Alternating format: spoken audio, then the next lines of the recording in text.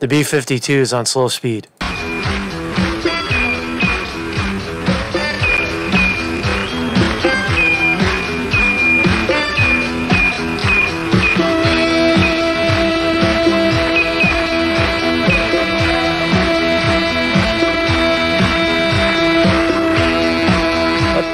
What is he doing? Marcus Conte reporting today. How you doing? How you doing? B-52. It's trying not to get these copyright strikes, man. Trying to figure out all this copyright shit, man. Because you know what happened yesterday? If you were watching, right? Yesterday I did a video about Kamala Harris, right? And it got blocked. Right? Check this shit out, man. You're not gonna believe this shit, right? So I put up a video breaking Kamala Harris drops out of the 2020 race. Right? I do the report. Listen. Wall Street event, Kamala Harris has officially dropped out of the presidential race. For a while, a front runner in the Democratic presidential contest. Right, and then so I'm doing the report, right, and then I put in "Joy to the World," fucking song, right? I throw in "Joy to the World" that Kamala Harris drops out, and it turns out that the song itself, I'm not going to play it now because then it'll get blocked again. "Joy to the World" on YouTube is blocked worldwide. Can you imagine that shit? Joy to the world. Because why? Because it's a religious song? Joy to the world and all. What the fuck, man? What's going on?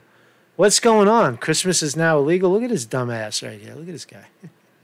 So Marcus Conte reporting, although he's dead and buried, he is dead and buried, Jeffrey Epstein, the mystery lingers on. Did Bill Clinton rape children? Did he do it? Was he on the Lolita Express 26 times screwing young children?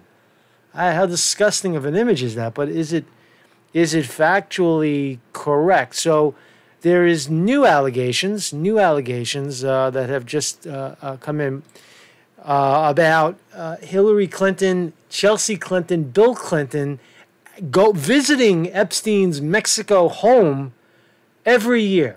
Visiting, hanging out, living in the villa next door or down a mile away on the block, right? So complimentary compliments of Jeffrey Epstein. So let's look at this first. Follow the money trail, right? These are people. The Clintons are people that they don't give a shit what you do. You could rape children, they don't fucking care. What do they care? You could blow up nations. You could sell arms. You can provide arms to militias that kill women and children. The Clintons don't care because it's all about the money. They come from the George Soros school of thought that we don't care about the consequences of our actions. All we are interested in is making money. And that is the essence of the Clintons. So pedophile Mueller witness charged with steering illegal campaign contributions to Hillary Clinton. A convicted pedophile, and then we'll talk about Epstein's visiting, not Epstein, but the Clintons as a family visiting Jeffrey Epstein in his New Mexico pad. You got to see this place. So a convicted pedophile who became a key witness in Robert Mueller's Russia investigation has been indicted on charges of illegally funneling campaign funds to Hillary Clinton in 2016. What a surprise. Politico reporting. Lobbyist George Nader, who was arrested this June at JFK Airport for sex trafficking a 14-year-old boy, has lobbied on both sides of the aisle for Middle Eastern associates, acting as an informal conduit to the Trump campaign. Whoa, I thought he was just for the Clintons. While embarking on a scheme to gain influence in Clinton's inner circle when everyone thought she was a sure winner in the last election. DOJ did not reveal which 2016 candidate Nadler funneled the funds to. Politico reports, quote, campaign finance records make it clear that the candidate was Clinton. Nader was named alongside Mahid Andy, a Lebanese-American businessman who donated to Clinton, Adam Schiff, Joe Biden, Chris Coons, Dianne Feinstein, and a host of other Democrats who received up to $3 million in campaign funds. He also gave $1 million to Priorities USA, the primary super PAC for Clinton, and $1 million to Trump's inauguration fund. See, that's a very revealing last line, right? They're all Clinton, Clinton, Clinton. Clinton's going to be the president. When she loses, they immediately give $1 million to Trump. I see how they buy influence. They're not doing it because they want to see Hillary Clinton in the White House. They do, but they want a favor. It's all about quid pro quo. Here's the fucking $1 million. Give us our favor. Well, don't prosecute us. We gave you $1 million. Kujaka Hakaha Kashaka Wakaja was appointed to the U.S. Commission on International Religious Freedom by Chuck Schumer, a Democrat in New York.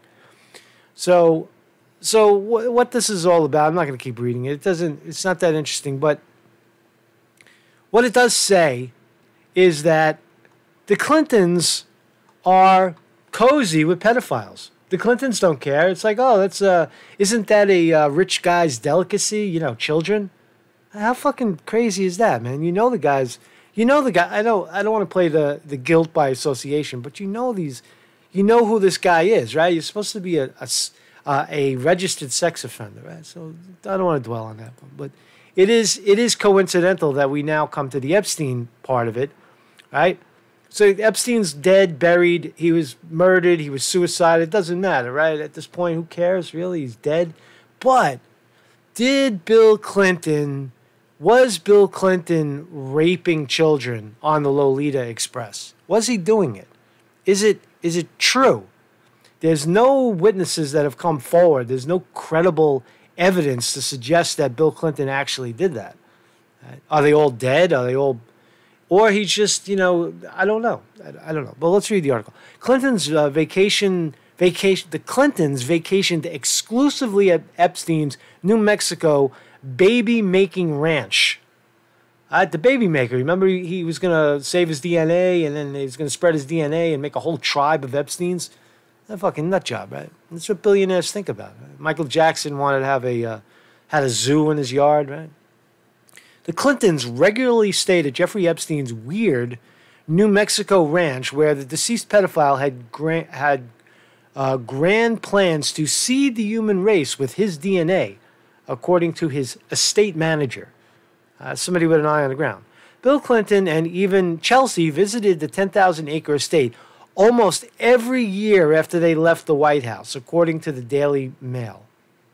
The former First family didn't stay at the property's main compound. However, they spent their time in a custom cowboy-themed village Epstein built a mile south of the main mountaintop villa. Okay, so no doubt about it. He's clearly, the Clintons are visiting Epstein. Everything is on Epstein. All the expenses of everything. The Clintons are staying scot-free in a fucking New Mexico home of a pedophile. Right? They're on the complex, right? Hanging out. Even while all the shit was going down, and Epstein is a registered sex offender, a convicted felon sex offender, right? They're still visiting him like there's no problem, right? And it gets worse. It gets worse. So here's the house, right? It's a cozy little thing, right? I don't know if it's the main one, right? But you stay in there. They got some cars in there, but you got to see the shit. Watch the shit. So the Clinton family bunked down in a special cowboy village created by Epstein, which is a mile south of his own luxury mountaintop villa. They used one of the two guest houses, which looked like they're straight out of the 19th century. Seen in blah, blah, blah, blah. This is all according to the security expert Jared Kellogg, who was brought in by standing ranch manager Bryce Gordon. There's too many names here. Right? The Clintons maintained that they had minimal contact with Epstein, despite records proving he flew on the disgraced financer's Lolita Express Boeing 727 no fewer than 27 times, which Epstein sold 1 week after being arrested on suspicion of sex trafficking. According to Kellogg, ranch manager Bryce Gordon kept bragging about the Clintons staying at the ranch. One of several of Epstein's homes were underage girl homes where underage girls were reportedly trafficked from all over the world. One of several of his homes were underage girls were. Where, they spelt it wrong. Homes where underage girls were reportedly trafficked. I got this shit wrong, making me look bad. This is cool, right? Check this out. Everybody should have one of these. What is this? This is an 8-person party shower. A party shower, right? Everybody should have a party shower, right? What the fuck? All right, so picture from inside Epstein's main house. This is the main house. It's not the house that Hillary and Bill stayed at, but they certainly were. If you're staying, I don't believe that shit. I don't believe you stay at the house down the block and you have no interaction with the host. Not even for a night, right? You don't get to tour around the house. Hey, check this out, right? What do? Hide the 8-person shower? What the fuck goes on inside of an 8-person shower? Who are the 8 people? Okay. There's nothing wrong with that. I mean, look, I was a fan of Metallica, right? I'm a fan of Metallica, right? And the singer, actually the whole band, has told stories about living like a rock star. And I remember the singer telling the story where he says, you have no idea how we were living at the height of the rock and roll bubble, right? Where they would do stadium events, right? And in stadiums, they have like sporting, there's sporting events. They have like a hockey team shower, right? in the hockey rink, right? Or the basketball team takes a shower, right? They have facilities inside of, these sports stadiums, right? And so when Metallica played, the singer tells the story of having 8 naked women groupies scrubbing him down in one of the showers with soap, right? Like he's like a fucking king, right? They're rubbing they're showering him with soap and water and whoever knows what else is going on, right? So the point is that it's not a big deal, right? It's nice to be king, but are they children in that shower? Right? Epstein is a convicted pedophile. Are they children in the 8 guests in this right here? How many children have been victimized in this fucking 8-party shower? So my contact was Bryce. Their main concern was that there was no video surveillance on the property at all. I thought this was a simple request, as they wanted surveillance to protect their investment. It's a huge site, said Catalog. But there was, but what was weird was that the whole time I was on the site, Bryce would be bragging about how the Clintons would visit the whole family. Not just Bill, but Bill, his wife, their kid, and they would stay on the ranch itself. He had built his Western replica village with a saloon, barn house, old schoolhouse, and when you're walking through it, it feels like you're walking through the 1800s. His biggest concern was monitoring and covering that area. So my main focus was mounting cameras on poles to cover the highways.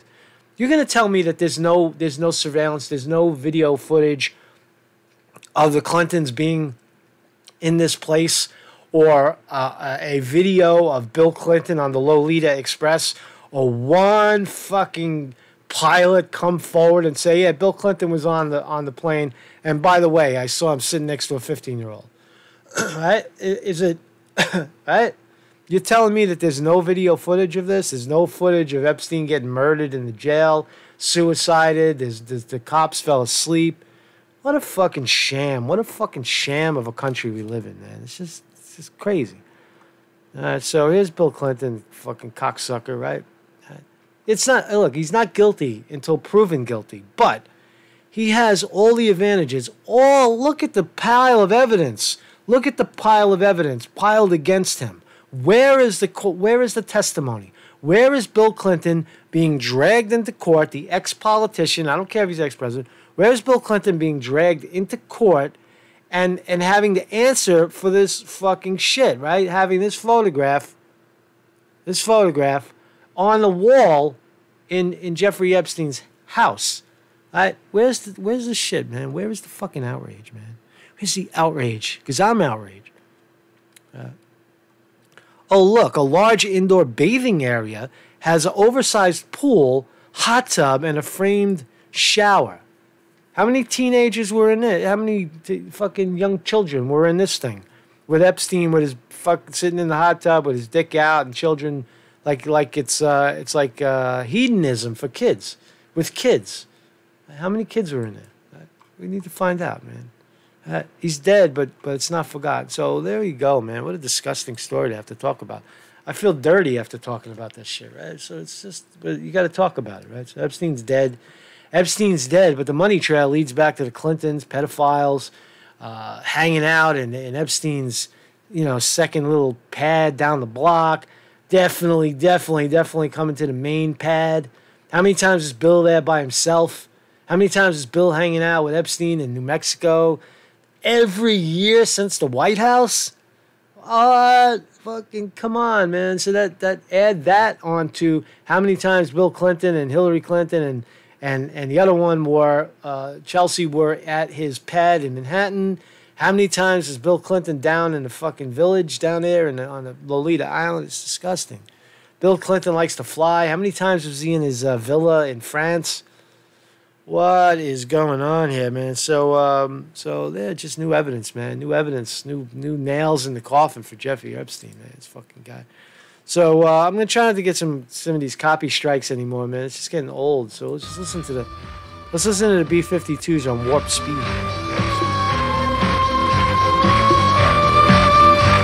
Yeah, I'm digging it. Man, digging it.